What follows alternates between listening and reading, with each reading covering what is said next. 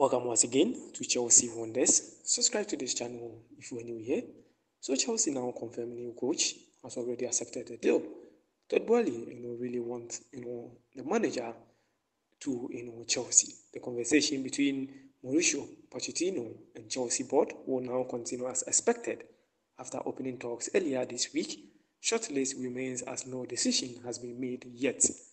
So as we can see, the player and then the manager, is out, of the race, making things right now. Spurs didn't approach, Pochettino recently, so Todd Boehly wants the deal done as soon as possible.